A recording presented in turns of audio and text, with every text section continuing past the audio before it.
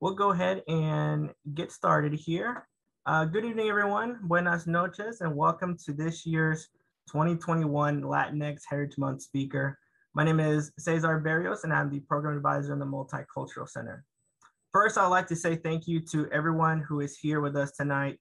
I know that evening events can sometimes be a little difficult to attend because typically people are either studying if you're a student or working, spending time with family or friends. But whatever your reasoning is for being here tonight, I thank you. I want to also take this opportunity to thank Vice President of Student Affairs, Dr. Kalila Doss, President of the University of Southern Indiana, Dr. Ronald Rashawn, for always supporting our Latinx students in our initiatives. I also want to thank my supervisor, Executive Director Pamela Hobson of the Multicultural Center, for always supporting this event and each Latinx student that comes through our doors in the MCC. Last but not least, I want to thank my awesome colleagues, Associate Director Dr. D'Angelo Taylor, our Outreach Coordinator and Student Mentor, Ms. Jada Hogg, and our amazing Administrative Associate, Megan Poole, for always supporting our Latinx students, whether it be through programs or services. It truly takes a village to provide the support and the care that our students need to succeed. I've had the pleasure of serving as the program advisor in the Multicultural Center for the last 5 years now, and I can honestly say that this is one of my favorite events that I organize.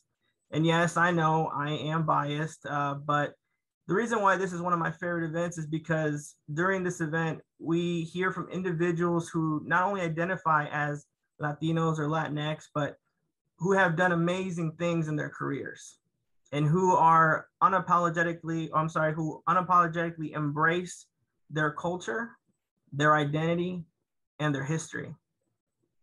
This event is about celebrating the diversity within Latinx community. Latinx heritage comes from various places, and some of it even comes from right here in the United States. When we talk about Latinos, we have to expand our minds and stop thinking that Latinos are monolithic. Each person is unique, and so are their traditions, their heritage, language, identity, and their way of being. Yes, there are some similarities, like the fact that Spanish is spoken throughout Latin America, but another fact is that there are multiple groups of people throughout Latin America that still speak various types of indigenous languages. To me, this is what Latinx Heritage Month is all about. It's about celebrating the differences within the Latinx community. Additionally, Latinx Heritage Month is meant to be celebrated by all individuals, not just those who identify as Latinos or Latinx. We come together to celebrate the history, the contributions, and the sacrifices that Latinos have made in helping make this country, the Americas, and the world what it is today. During tonight's presentation, I challenge you all to open your minds and your hearts, reflect on where you come from, who you are, and who you want to be. Embrace this occasion and embrace yourself. Celebrate Latinx Heritage Month throughout the year. Don't wait until September or October of each year. Once again, welcome to the 2021 Latinx Heritage Month speaker. We have an amazing speaker with us tonight, and I hope that you are just excited to hear him as I am. Next up, we have Francesca Laurencio, who will be doing the introductions.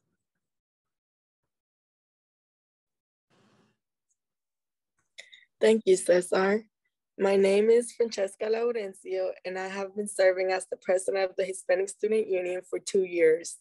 It is an honor and a privilege to introduce to you tonight's keynote speaker. Tonight's speaker is Dr. Edwin Estévez. Dr. Estévez attended Greenville College, where he majored in social work. He then earned his master's at Washington University in St. Louis, and then he earned his doctorate at St. Louis University. Dr. Estévez is the co-founder of Estrategia Group and is also the market president of Prominence Health Plan. Estrategia Group is a consulting organization specializing in culturally relevant training and education. Dr. Estévez has over 25 years of experience delivering transformational growth opportunities to a diverse audience as an excellent communicator, engaging bilingual and bicultural public speaker, motivating international educator, productive administrator, and effective leader. Other positions Dr. Estévez has held have been Senior Vice President, Provost, and Chief Operations Officer at Greenville University, and Chief Executive Officer at RGVACO Health Providers. Please help me welcome Dr. Edwin Estévez. Great, thank you, Francesca. Can you guys hear me okay? Cesar, can you hear me okay? Just a quick nod. Yes, the only thing we don't see you. Yes, the video says you cannot start your video because the host has stopped it. I know I don't look that good, Cesar, but put me on camera, my man. Let me see here. While you do that, I'm going to start sharing my screen so that I can engage you here and allow you to do that, unless video won't be possible simply because of technology. Like Cesar said, when you want things to work exactly the way you want them to work, usually they don't work exactly how you want them to work. So you have to pivot and you have to adjust. But let's see if we can get video. I think it's just have to click it on my name and allow video on my name. But we'll see here in a second. As that gets figured out, again, thank you, Francesca, for the introduction. You would believe that I actually wrote it and just send it to you, but I appreciate all the accolades that are mentioned there. It is a pleasure to be with you in moments like these, especially in a month like the one we are celebrating, 1 month that is allocated to the history and also to the commemoration of the contributions and the celebration of our culture, often manifested by perhaps a behavioral manifestation of that culture, language, food, or whatever the case may be, that is very concrete and you can touch it. But perhaps even more intriguing and complex is the reality that our Latinx culture is incredibly diverse, nothing homogenic about it, as Cesar mentioned, with an amazing history, an amazing contribution, an amazing identity, an ethnic grouping that ultimately has shaped the way in which we have celebrated this great United States of America. So it's a pleasure to be with you this evening. It's a pleasure to be your speaker for this month and for this activity. It doesn't come with a true realization that I don't deserve to be before you any more than anyone else. It comes with a sense of humility, as I understand that you are taking an hour of your time to be part of this conversation. And so with a grateful heart and a filled cup, professional as well as personal cup, I come to you this evening with a sense of gratitude and a sense of humility. So thank you so much for that opportunity. Muchísimas gracias. De corazón se lo digo, más que orgulloso de tener la oportunidad de estar con ustedes en esta noche.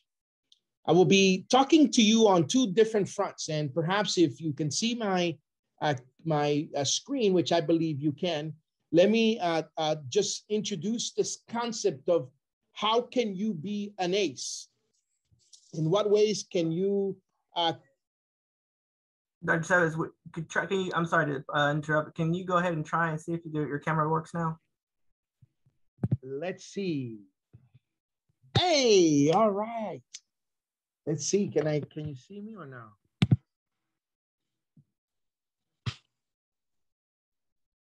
Can you see me okay, Cesar, there or no? Yes, I can see you now. Yes. Awesome. Okay. So greetings once again. I won't do the whole introduction, but once again, thank you so much for the opportunity that you have provided me to be with you in this capacity and talk to you a little bit about this idea of how to be an ace. What is to be an ace in moments like today?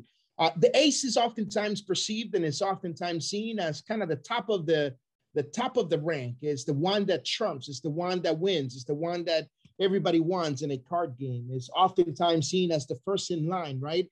Is the ability to be able to engage the opportunity to succeed and perhaps to get to new levels. And so when we talk about being an ace, from my vantage point, I want to really emphasize a few things with you this evening that I think are going to be critically important as you continue to do the work and as you continue to develop your college career and your identity in the context of being in a college setting or university setting. I want to leave you, I want to start with this idea and this notion of, can you drive your narrative? Can you drive the way in which you ultimately shape the way in which your story unfolds? No, you're not going to be able to have full control of how that narrative ultimately is created and how that narrative ultimately is forged ahead, but can you drive it?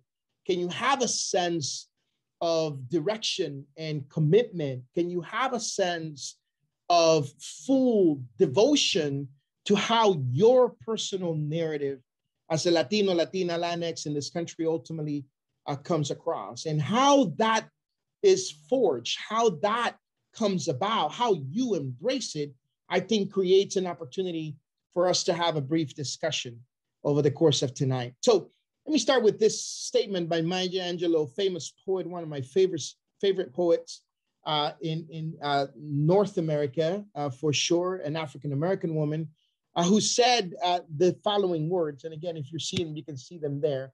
There is no greater agony than burying an untold story inside of you. There's no deeper regret that perhaps you're going to have by the virtue of not unleashing your complete story about all of what makes you and all of what shapes you and all of what creates you.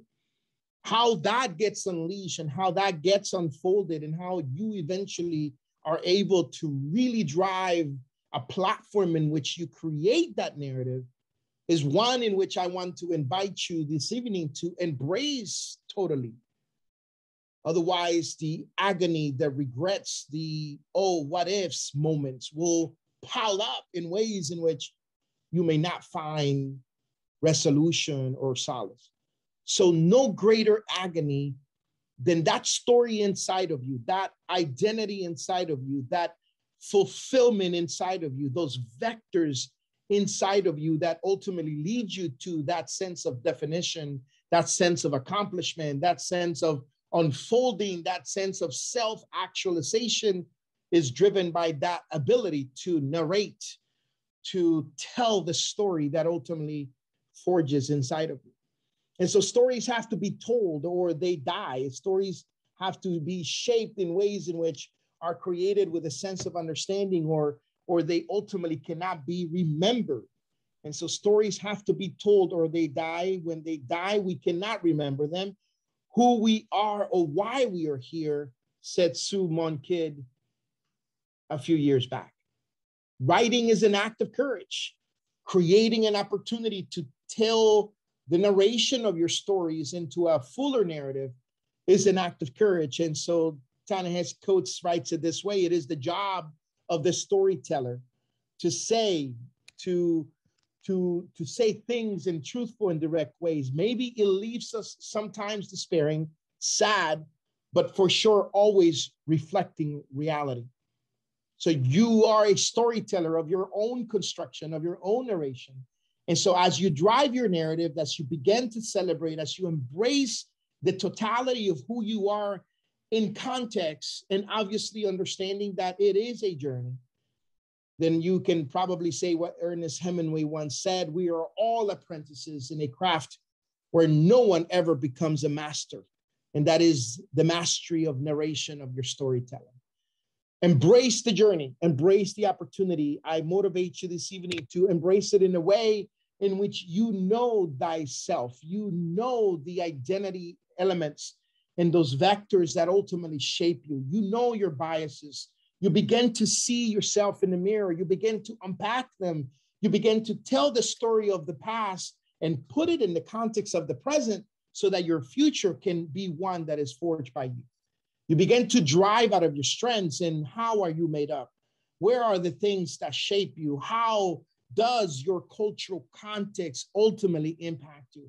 What is the nuance associated with an identity that not is only based on how others see you, but also how you see yourself? And that intersection ultimately provides a broader narrative. What is your history? Not only of your ethnic context and your native country of your parents or grandparents or ancestors, but what is your current history right now? What is the style or approach in which you embrace the nuances of life, and how you personally began to actually embrace that journey? How do your beliefs get constructed, work constructed? How do your values begin to manifest themselves in behaviors that maybe at times you don't even see?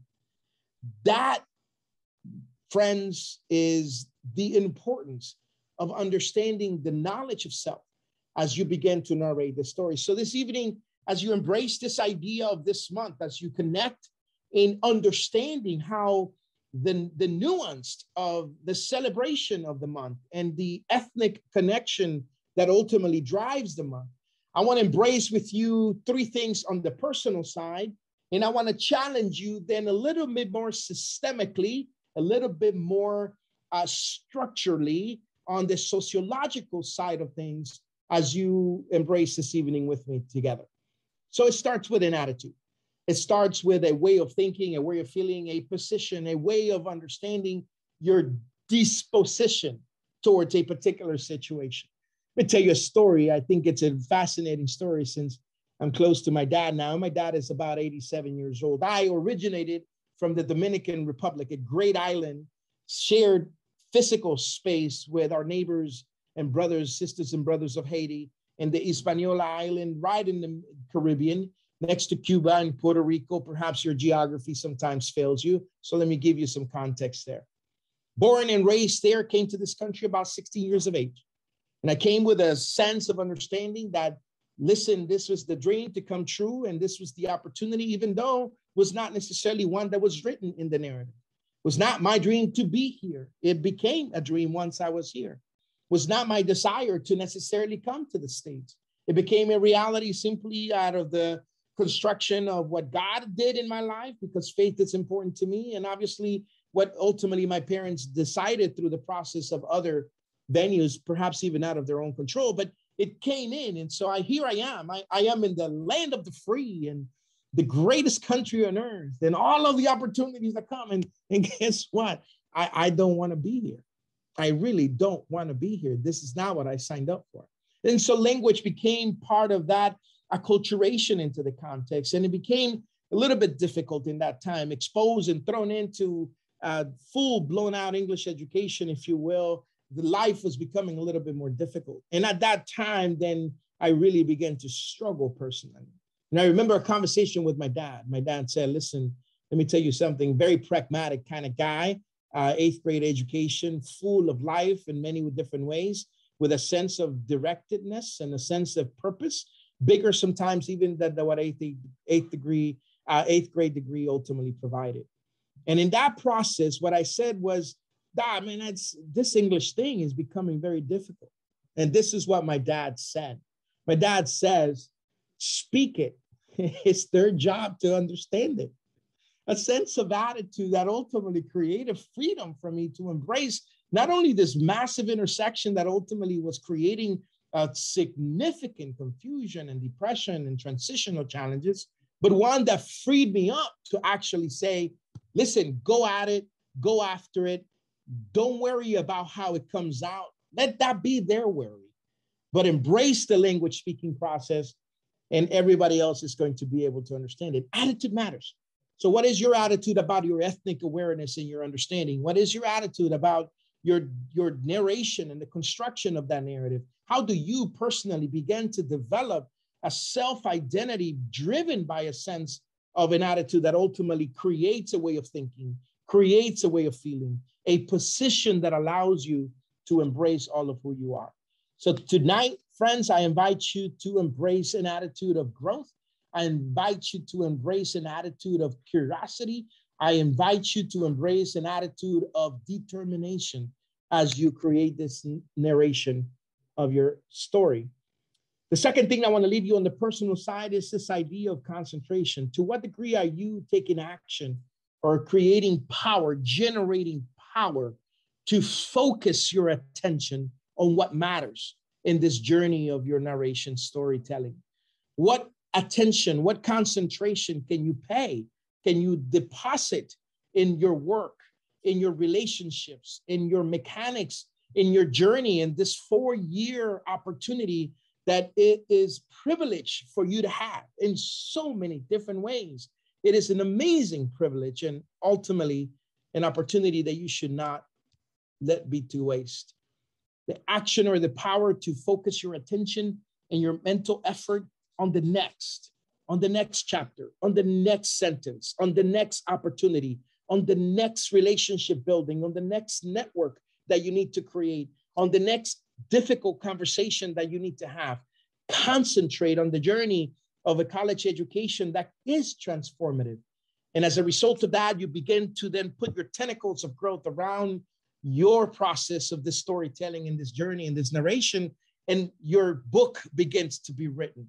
Your book begins to then tell a deeper story than not just what others tell you about who you are as a Latino, Latina, Latinx in this country, rather who you are shaping that particular label to be, how you want to embrace it, how you want to define it, how you want to concentrate around this idea of bringing life to a categorical definition of self that oftentimes has more power on ourselves than we on it. So concentrate on those opportunities that this amazing, amazing university system ultimately have, and that people around you like Cesar and others that he mentioned earlier are designed, are created, are positioned, are loving to be around you to help you shape that concentration. And then devote a vigorous, determined attempt. Don't let it just happen. Don't let it just be. Don't be the agony of not writing your journey story, of not creating your narrative, of not shaping the collection of stories that ultimately are going to drive your narrative. Be intentional, as intentional that you can be in the creation of the story.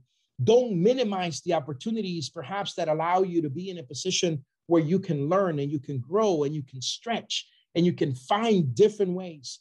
Don't settle for just the common thing of the day or the distraction of the friends or the opportunities that are not there. I really want to implore you that your effort be one that drives the narration of your story without agony, that drives the narration of your story without a regretful process, but that you embrace your lamentations and you embrace your praises in ways in which you are driving that story more directly. So your effort matters. Your effort matters. Your effort matters. It's things you can control. And that's one that I would love to implore you today, to embrace it in a way in which it ultimately is determined, and to embrace it in a way in which it ultimately defines you.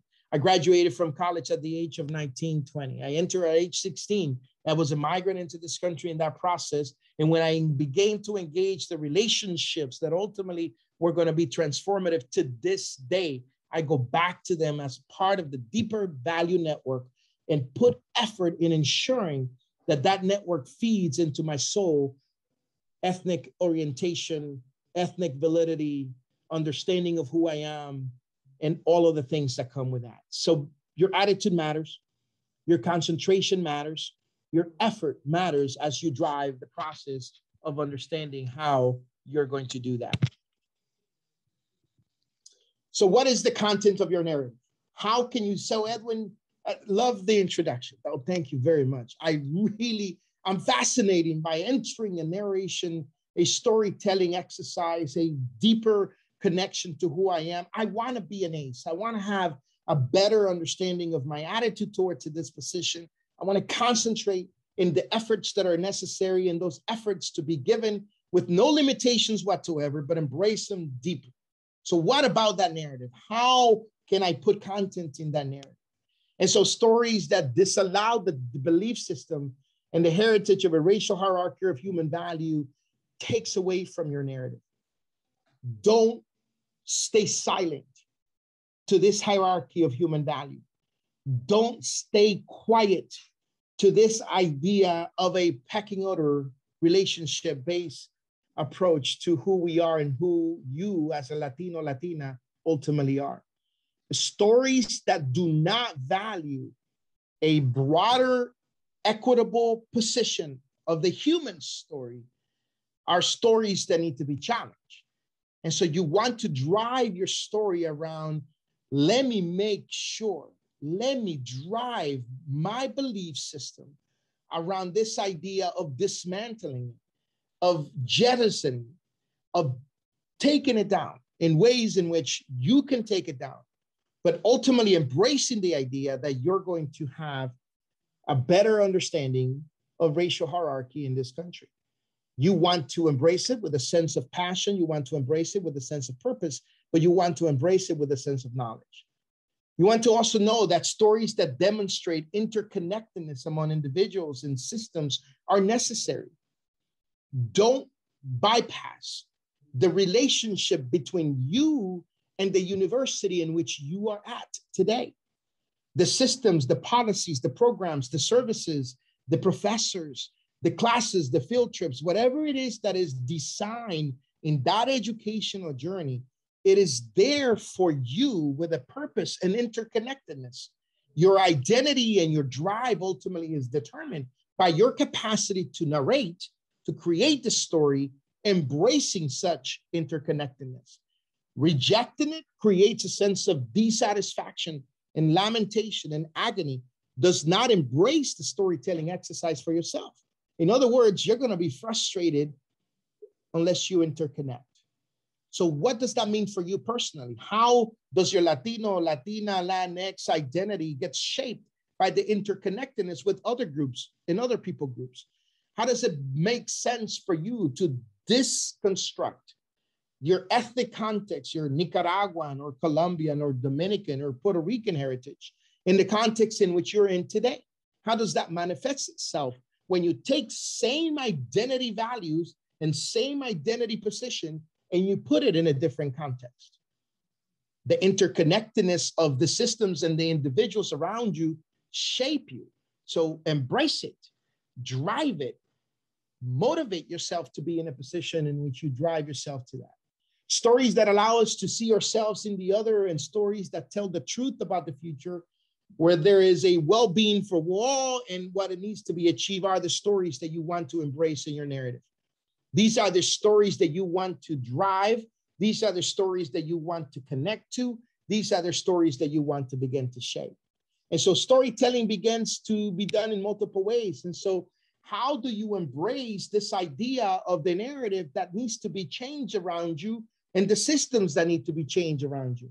How do you embrace the idea of who you are, your self-identity as created mostly by the social elements and the social institutions and the social interactions that have been around you, but now you are in a position to begin to create your own story?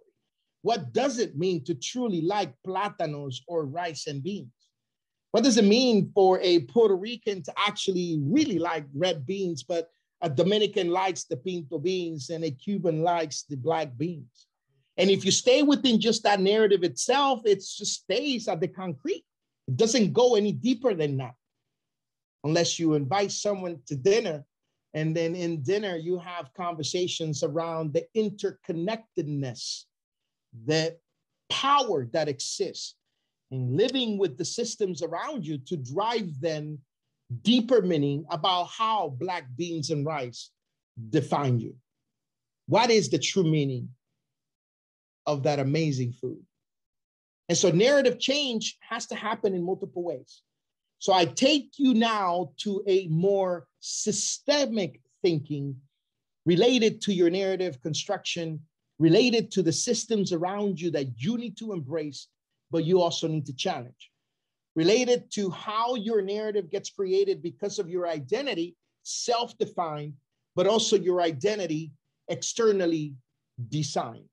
How do you embrace this interconnectedness? How do you embrace this narrative change? How do you tell stories of systems changes that are not driven just simply by the individual relationships? As powerful as those may be, you cannot ignore your role in the impact of your identity as a Latino, Latina, Latinx in this country in the context of the system that you need to be in. So embrace it. Embrace the narrative change across all the industries that you see here. Embrace your major with a sense of passion and purpose and direction by understanding that entertainment and industry shapes that identity and that narrative. That journalism and news media shapes that journey and that narrative, and that ultimately the collection of those stories. That digital media oftentimes in so many different ways, in so many different forms, provide you even the opportunity to elect or diselect a president of this amazing country. What is it published? To what school curricula do you subscribe? What are the cultural institutions that ultimately are created in order for you to actually drive that change? What are the monuments and the symbols that still tell a story, a narrative that is not appropriate, that is not safe, yet is maintained with a sense of power and control? So this idea of embracing healing and embracing ethnic relationships and embracing systems integration and embracing you as a person at Southern Indiana University comes in so many different ways. And so we create opportunities to work on matters of separation. And you as a social worker perhaps want to make sure that appropriate housing laws are in place, or you as a medical doctor want to make sure that equity of health is provided in the communities in which is not achieved or is not actually gotten to, or your arts and your culture dispositions and your paintings and your musics reflect a story of a people that ultimately have come out into an exodus of transformation and into an exodus of newness and enlightenment. You can drive that. You can shape that. You have the opportunity to embrace that more than ever in your life right now at the stage in which you're in. And so at this very moment, I want to say, tell the story, tell the narrative. Which areas of this amazing social construction process would you want to embrace so that you individually continue to grow, you individually become an ace, but at the same time, you collectively design systems and challenge systems and provide opportunities around systems that create an interconnectedness of meaning and take away the hierarchy of human value. You have that opportunity. And in this month, no better than Latinos to be able to do it. A people groups that is incredibly diverse, a people groups that do not necessarily subscribe to the same cultural values across, but that is united by often common language, but a people group that is driven by change and motivation and progress and in industry. And so you today want to be embracing those external values in the way in which ultimately impact you personally. So you're a student and you want to get out there and lead. No one better than you, no other generation better than you to begin to create an inspiration for others, to create a change in our society that we still have not been able to achieve, to drive a new narrative, because your identity shapes it, because your identity tells it, because your identity fuels it. So what inspires you? While students who become anti-racist advocates must navigate challenges from facing pushback for what can be perceived as a political activism to spending their limited time and energy on advocacy, many believe that the stakes are too high to remain silent. And so you cannot sit on the sideline. Put me in, coach. Put me in, coach. I want to be an ace. I want to be someone of change. I want to be somebody who drives it because I am driving it from who I am, from the belief about who I am, from the understanding of who I am, and the interconnectedness that exists with the systems around me. Embrace it with a sense of power. Embrace it with a sense of understanding. Embrace it with a sense of action. Know where to act. Connect your ideas and ultimately drive your goals accordingly so that those around you can assist, can provide you the platform, can provide you the support, can provide you the engagement that ultimately you're going to need. You are at Southern Indiana University for a reason and for a purpose. Do you embrace it? Do you believe it? Do you know it? Can you actually really, really know what that narrative is going to sound like once you're done there? Can you begin to create the chapters that are going to lead that book into someone else's capacity to go right behind you and continue the action that ultimately you've created and the momentum of growth and change that you can do?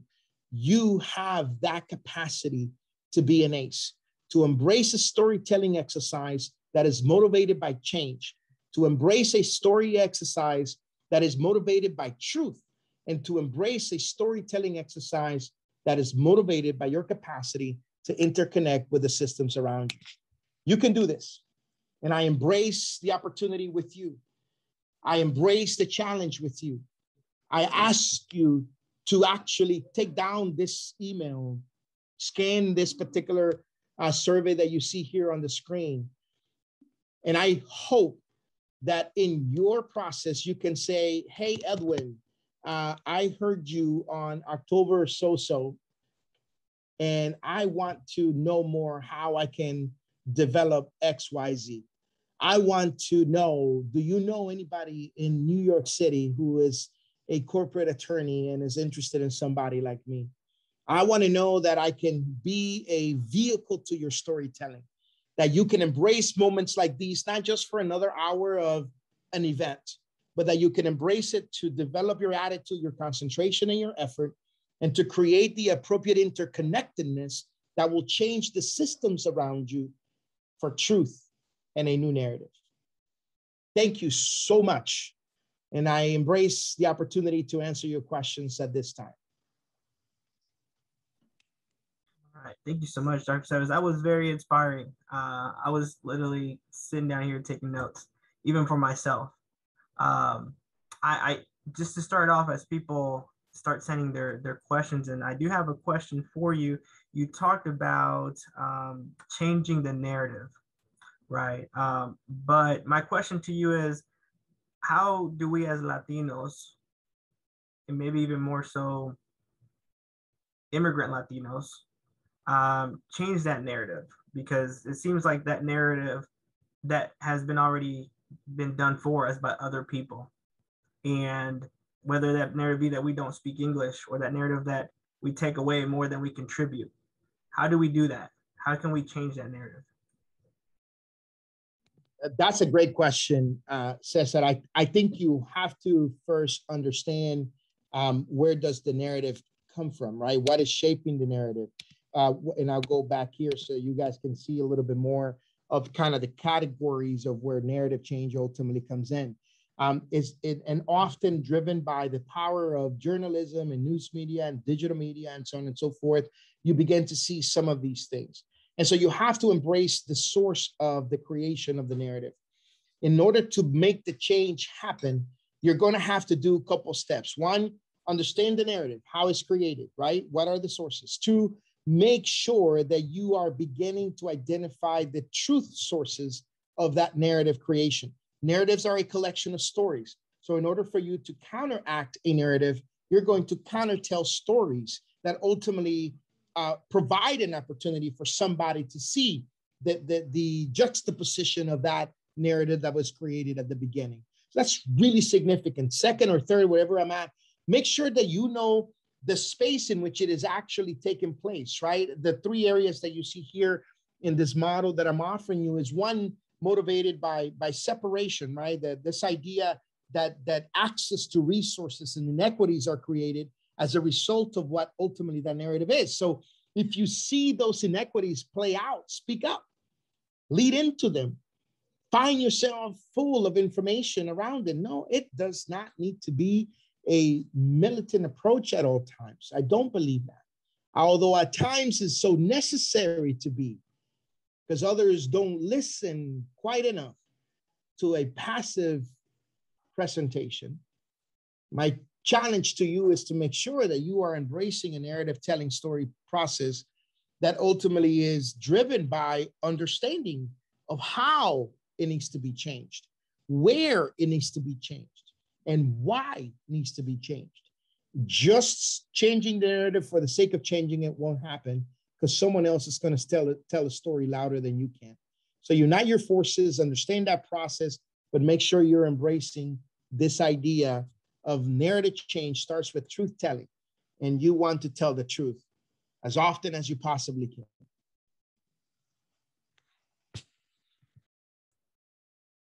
All right, please use the Q&A feature if you have any questions. And I do have another question for you. You talked in, and maybe you talked about music and entertainment. And I think one of the slides, I think actually this one right here that we're looking at right now, you talked about digital media, journalism, media, culture institutions. And I immediately thought about music. And one thing that I've noticed in the last couple of years, and even just in the last 1 to 2 years, how much of an impact Latin music has been having on this narrative of, like you were talking about, and,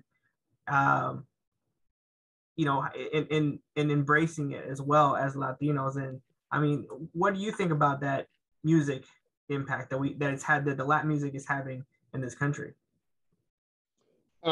Pretty significant. Obviously, arts and entertainment are major vehicles of cultural transmission. So as a result of being major vehicles of cultural transmission, they will always have a space and room for that process to be there. Artists are the most blunt truth tellers you can have.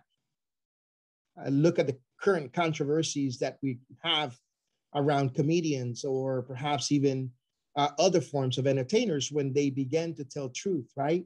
But artists can tell truth, and they embrace truth, and they really drive an opportunity to capture a story of the narrative that others don't, that others can't. So if you are in the space of music, and if you are in that process, make sure that you are understanding. You have a vehicle in your hand, you have a tool in your hand that you can use it for good or for bad. And my encouragement to you is to ensure that you're doing it for good. And I see a question online here written that what else has assisted in overcoming the fears of stepping into who you are? I think that's a great question. I'll answer that one as well. But this idea of how Latinos manifest themselves through cultural processes, right? So, a Latino usually on TV, and there's some form of accent that's portrayed. Oftentimes there are music elements that is driven by the individual there. But how do you break fears? How do you step out of fears? Well, the one is you got to step out of fears with love. Love casts all fears. And that love first starts with yourself. You got to be able to understand that without the context of you embracing your narrative and your story, unpacking it, embracing it, storytell it as from the mountaintop as to what that means and who you are, out of love and compassion and understanding, then oftentimes fears, false evidence that appear real are going to so much overwhelm you that you're not going to be able to drive that out. So start with that concept of, let me love self, let me love context, let me love others in that space that embrace then my capacity to be able to tell my story a little bit differently. That's really important. And I think that's there. The other thing that assisted me is depend on others, not codepend on others, but interdepend on others. Seek the voices of great advisors. Motivate yourself to be there for a coffee moment with them and ask the questions that you have to ask them. Do drive yourselves to your professors if allowed, and perhaps part of the culture of a university, and ask the tough questions to them. They're there for that. And perhaps you may not get some of the answers you may want to hear, but at least provides you a context to start with. Expand your network. Life is not a solo sport. Life is a team sport. And so who is in your team? Who's around you? How do you drive that idea? And the Latino culture is one that is pretty well positioned to be able to drive the tío and the tía and the vecina that's right around the corner that ultimately can actually shape us. I don't remember times in which our vecinas and vecinos had influence over even our racing of who we were. And so embrace that. You're not in a solo sport. You are in a team sport. Drive yourself to the network that's around you. So thank you for that question. I'll keep answering questions here, Cesar, because I see them here. So it'll be probably a little easier to do that. Jessica Carapia Cortez says, do you have advice for first-generation college students who happen to be children of immigrants as well? Yes. And she expands and says, I feel like sometimes we overwork ourselves or put a lot of our plates because we feel the need to prove ourselves to either our parents or our university. Do you think this is leading us towards the right path, or is this going to affect our production later in life? Jessica, you're highlighting something really important. There is no other narrative that has driven me more and at times has driven me to points of exhaustion than I gotta outwork, not just work. I gotta outwork everyone around me. That is driven by the narrative of often first generation expectations, whether it's college students or other like, it doesn't matter. Or perhaps the immigrant story that's here. So we want to put the worth of, thank you for allowing me to be here. So now I got to make myself worthy of being physically here. So I'm going to do more than you even know. I mean, how many those who call themselves quote unquote Americans, or perhaps United States of Americans, can actually pass the citizenship course that we, those who migrate into this country, have to take? The standards are always higher. The standards will always be higher. Some of them are self-imposed. My recommendation is tone those down, keep them in balance, find a support group that allows you to disconnect, create opportunities for the narrative that you're creating about yourselves in ways in which have spaces for comedy and sarcasm, not just drama and action all the time. Make sure that you have an opportunity to have others who speak of truth into your life in a way in which is not the burden that oftentimes those of us who come with that set expectations continue to add into our shoulders.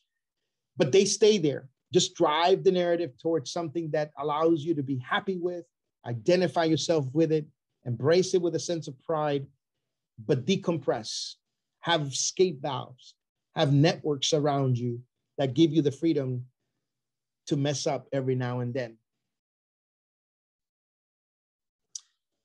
How do I build or work towards building my own confidence in shaping the narratives? You're welcome, Jessica. There's another Jessica there. How do I work towards building my own confidence in shaping the narrative? Confidence is oftentimes a byproduct of competence. And sometimes the opportunity for me to build my confidence comes out of the exposure, the repetition, the acquisition of information, the practicing of.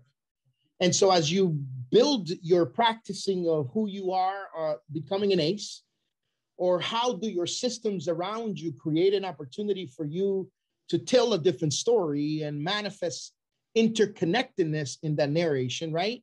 Then you begin to say, now my practice, now my competence acquisition creates an opportunity for me then to repeat it with confidence.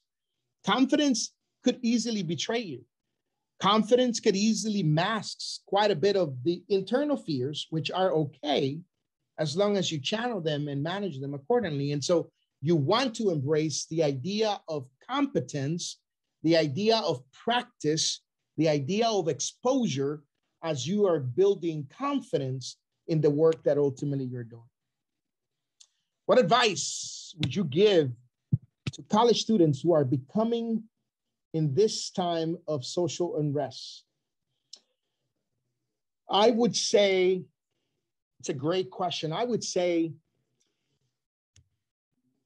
pause so you can see, grab the competence that I just described, grab the information, embrace the knowledge that you need to seek, embrace the history, embrace the identity, study some more if you need to, ask the questions, don't shut down in the process, right? Don't shut down in that process, and find ways to channel your strengths, your identity well, and your process of narrative change in ways in which speak to you, in ways in which mean to you, are meaningful to you, in ways in which you can embrace and connect and deliver quite a bit of the elements that are there. So make sure that you are driving yourself in that social unrest is not new. See, these social challenges that you are seeing today, they're not new. They are going to be there. They will be there. They will be there into the future. As long as the human hierarchy process stays and the valuation of the other comes out of my perception and understanding of who the other is, we're going to have some of these mechanics. Systems still need a lot of work. And so social structures need to be influenced by you. They need to be driven by you, the generation that today, 10 years from now, will take over managerial roles and will take over leadership roles and will take over positions on boards and will have the opportunity to actually make change. They will come. And so you want to embrace it in that way. So nothing new in that regard. Understanding that, then you want to embrace your competence and your confidence. You want to embrace your identity. You want to embrace all of that. It is something that I want to challenge you to not settle in. It's to say, that's not my problem. That doesn't affect me. That it doesn't impact me, but embrace the mechanics around you and the social activism around you and the social justice movement around you with a sense of understanding of why they're there without abandoning who you are in the process. Dr. Estévez, there's a couple of questions or a few questions in the Q&A feature if you see them, if you open it up. Beautiful. Let me see here. Okay. All right. All right. Oh, sorry, guys. Sorry, Gabriela. How'd they come into the U.S. influence your identity? It's American part. Oh, my goodness. It influences in so many different ways, sometimes without you even knowing, Gabriela. Often, right, you find yourself trying to create a balance between assimilation, right? I belong, I'm part of it. I want to be seen. Others recognize who I am, what I am. Some of that happens very unconscious, almost subconsciously for sure. Very little activity is conscious, except every now and then when you look yourself in the mirror and other activities or other situations happen that remind you that you're not in that group, right? They come back at you and you go, oh, that's why, that is why, right? That's why that cop ultimately is following me into the grocery store, is because there are some perceptions about who I am that I have not even embraced fully, right? And so you want to make sure that you are there. But yeah, it impacts you. And I think that part of me is always, man, you want to be bilingual. You want to laugh with jotas, not just with H's. You guys get that, right? It's ha ha ha, not just ha ha ha. You want to embrace it all. You want to have the duality of it, and you want to have the comprehensiveness of it. You want to know that hablando español, donde debes hablar español, en el momento que debes hablar español, it's necessary. And that you can switch pa'lante y para atrás si eres del Caribe, or perhaps embrace a situation in which you can determine a thesis fully in Spanish without any embracing. So culture manifests itself in so many different ways. Language is the primary transmitter of culture. So you want to know that your language, the way that you speak, not verbally and verbally, has some concrete meanings in that, and that creates some symbolism for others. Embrace it all. Embrace it all. Embrace it all, because that is part of who you are. An anonymous attendee said, how has your intersectional identity allowed you to begin your racial healing process? For me, that narration storytelling, the part of, man, I'm an immigrant. I joke around all the time with my kids who are more American, they're from here. They were born here. My kids are born here. My wife was from Dominican Republic. Her descendants are from Dominican Republic, was born in the US, grew up in the DR to a degree, but our worldview about life, you can tell that I'm the immigrant and she's the one that's from here. My kids, we struggle with language at the beginning for them to embrace it fully, because obviously school needed to be the place in which they needed to do more with it. But now they're embracing it even more, because the insistence around the intersectionality, the multiplicity of identities that oftentimes Latinos have, Latinx community has, gives us that opportunity. So it heals. Listen to the bachata on Sunday morning, on Saturday morning, and perhaps the praise and worship song on Sunday morning provides opportunity for balance, looking for the foods and looking for the opportunities to share for the community, for the meaning, for the symbolism is there, traveling back to the old country of origin as often as I possibly can, as soon as I could, so that I can ground myself in the reality of that part of who I am and not just be embracing this comfort of the quote unquote American identity. So I think that helped a lot. What motivates you to continue to do this work when you continue to receive pushback? I determined that I am in control of my narrative. I'm in control of my narrative. Pamela, I know that's difficult sometimes to continue to go forward when you just keep getting beaten down. That's why this game, quote unquote, is not a solo game. Who's in your team? Who plays with you in this team, in this game of understanding, in this game of motivation, in this game of change, in this game of narrative creation? Lean on that team. Don't do it by yourself. Make sure that you have comrades around you that participate, co-participate in the narrative telling that you have for your life in ways in which it's there. Obviously, as a person of faith, for me, faith is central to my identity, central to my identity. It motivates my social justice. It motivates my relationships. It motivates it almost motivates my own self-analysis of who I am in that context. And so you want to drive that from that particular process and drive. Diana Rodriguez Quevedo says, what challenges have you had to overcome? Oh my goodness. Let me give you just a practical one there in so many different ways.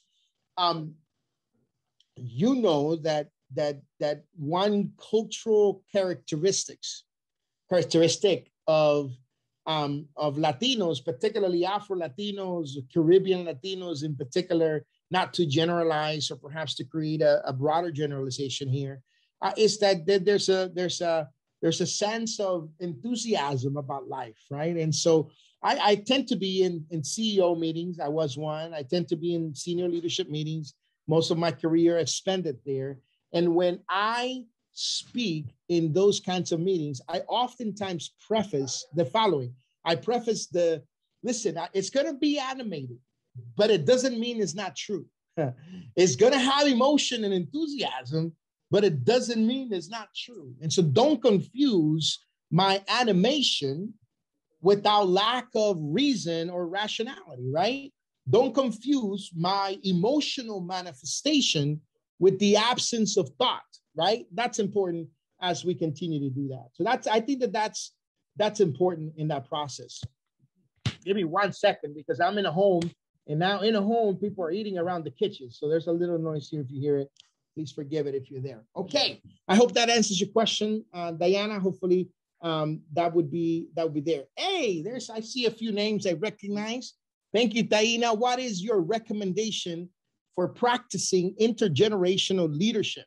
Recommendations for practicing intergenerational leadership. Number 1, make sure that you embrace those who are older than you. Embrace their wisdom, embrace their talent, embrace their experience.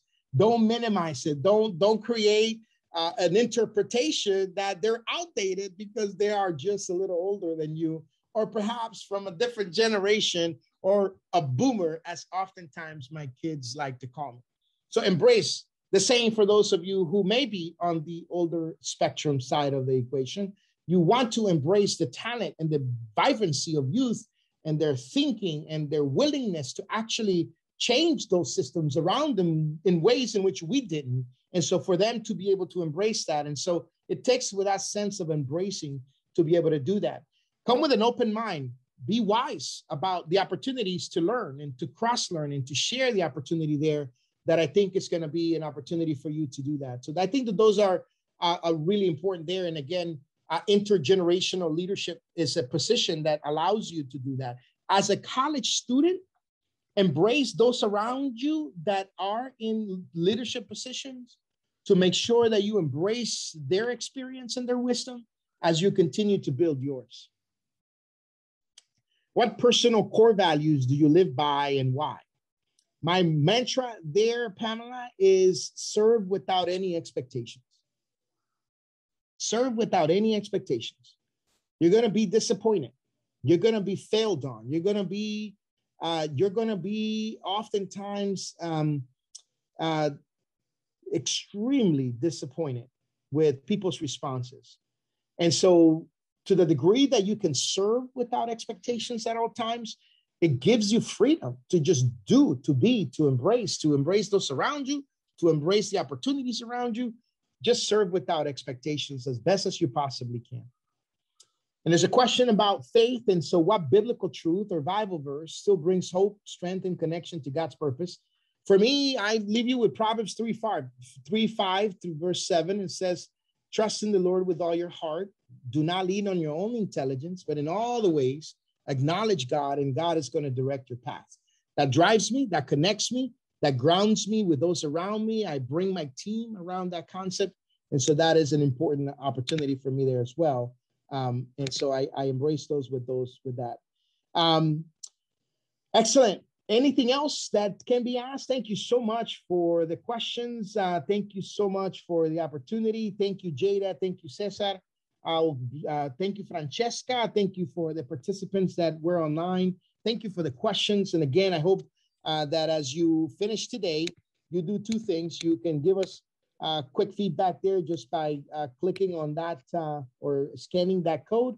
Most importantly, I hope to get a few emails that say, hey, Doc, hey, Edwin, I'm in this, I'm that. This is what's going on. How can you connect me to additional resources that can help me tell a better narrative of where I'm going and who I am? Thank you so much again. Once again, I appreciate your time and I appreciate the opportunity. Cesar, back to you. Yes, thank you, Dr. Estévez. There is one question in the chat that we overlooked by Francesca. She asked, what advice would you give to someone who pushed themselves for years but is experiencing burnout? How do you push past that and having no motivation? Take a break. Disconnect. Unplug. You're not a superhero. You're not superhuman. You're not free from the impact of their expectations divorcing themselves from the reality that you live. The further away your expectations are from your reality, the greater the frustrations.